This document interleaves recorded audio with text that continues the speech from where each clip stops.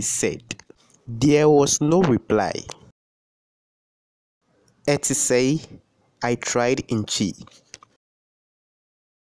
Still, she was quiet. She looked frustrated with herself for not being able to reply. She gave a shy smile to show she did not intend to be rude and lowered her large metal bowl. I smiled back and suddenly, language did not seem important. It was as if we knew each other already. Abena, stop wasting time and bring her inside, my aunt called from inside the shop. She is here to carry things, not to chat with you. Hey, small girl, brah. She finished off brusquely, ordering the girl inside with a curl of her fingers. The girl hurried in, carrying her oversized metal bowl before her, and placed it at Auntie Lydia's feet. As she bent down, I could see that her eye was caught by the gleaming French manicure on Auntie's long, pointed toenails. With eyes still lowered, she collected bargain shopping bags from the fat customer with the 8 rings on her fingers and arranged them deftly inside her bowl. This was the awkward moment because she needed help but did not know how to ask for it. I rushed over and grabbed the rim of the bowl to help lift it onto her head. We struggled a bit as it tipped precariously in my direction. Then it was up, still snugly on the flattened part on her head, a faded scarf rolled into a cloth snail shell. As we did this, a new customer entered the shop, immaculate in a white lace anago wrapper and a top with a red and gold gele on her head. Before I go on with the story, let me explain these two terms, anago and gele. Anago is a term popularly used by Ghanaians, especially the Ga and Dames and the Ewes, for Yoruba or generally Nigerian people. By extension, it is also applied to a common Nigerian woman's outfit, featuring a loose, long-sleeved top and a wrapper cloth tied around the waist. Gele is a term in the Yoruba language as a stiff, ornate scarf folded and tied into an elaborate headdress, most common in Nigeria. Now, going on from where we stopped. It was so gorgeously folded and tied that I resolved there and then to go to the shop next door and beg the Nigerian lady to teach me how to do it.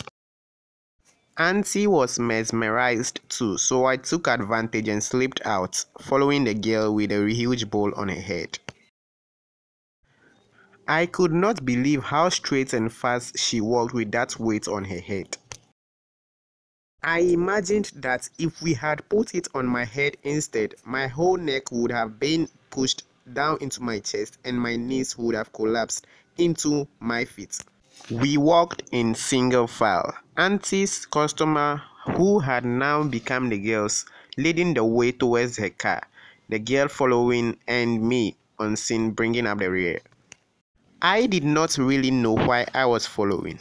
I didn't think about that till later, a few hours later and then many years later.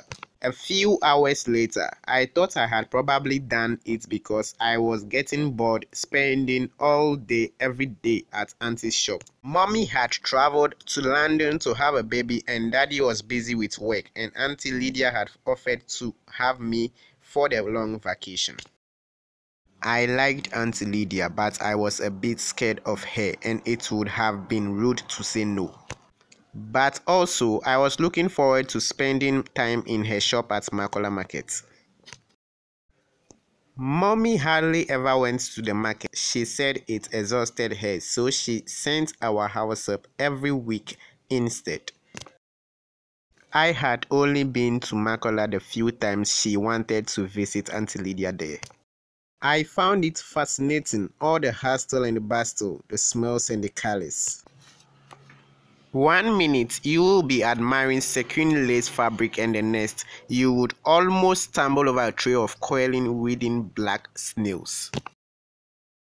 You would see granite paste in huge bowls, enough to dive into. and substances you never knew existed, rolled into balls, cut into blocks, twisted into shapes that you wondered what on earth you were meant to do with them. Eat them, take a bath with them, build a house with them. Auntie Lydia's shop was one of the fanciest in Makola Market, with air conditioning and brocade curtains. Oh yes, she was a proper market queen, my auntie.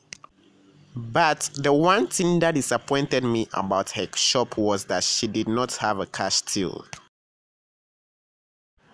I had always longed to press the button on those machines like the uniformed shop assistants sitting in rows in the supermarkets, tapping their fingers so fast and so expectantly over the keys. No, Auntie just collected all the money, rather untidily, I thought, in the lower drawer of a desk. But it is still exciting to see all the pretty things in the shop and to be given the responsibility for serving customers. It made me feel quite grown up. Although I noticed the girls with a large metal bowl on their heads walking around in my first few days, I did not really pay them much attention until one came into our shop. That was when a customer made a large purchase. Abena, go outside and call us a kaya, you, Auntie said. A kaya what? I asked. Auntie Lydia smiled. Your parents are making a brony out of you at that your American school, she said, glancing with a mixture of pride and embarrassment at her customer. Go and call me one of those girls carrying big bowls on their heads, she said, switching to Twi in a deliberate manner she used whenever she was on a mission to rescue the Ghanaian in me.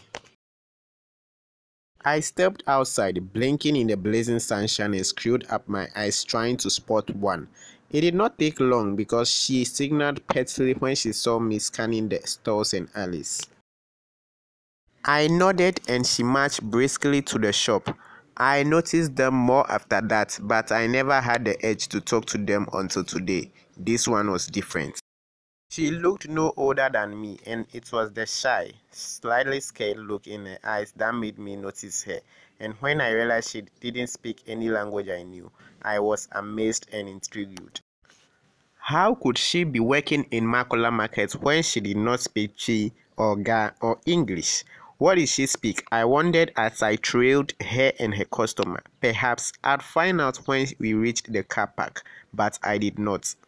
She just lowered her bowl and packed the goods into the madam's car boot for her. Then she accepted the coins with a tiny nod and put the empty bowl back on her head. The car sparked with a rich purr as she turned around. She saw me immediately and I knew she was not surprised, although she had no idea I was following her. She smiled the same smile. It was the second time and I noticed the same thing. That when she smiled at me, the lost look in her eyes disappeared. Perhaps that was what had made me follow her. I knew that Auntie would be wondering where I was, and judging from the girl's grip on her bowl, she knew she should be looking for her next customer, but she just walked over to me as if we had an appointment. We looked at each other and I noticed that she had a fine line etched vertically in the middle of each cheek. Abena, I said in Twi. Faiza, she said in a language I would soon find out was called Dagbani. We did not speak each other's language, but I heard her name and she heard mine. And I found out other things about her too that day. Don't ask me how, but somehow she was just so easy to talk to. I guess we must have used some sign language and a few universal words that even she could understand. I don't know how to explain it, but I found her easier to talk to than people with whom I could converse in 2 or 3 languages. She came from a place called Toulon in the northern region and she just arrived in Accra the day before. And she was 14 years old, like me.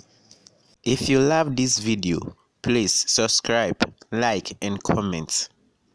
You can also press the bell so that anytime when I do a new video, you will come out to be the first to get it.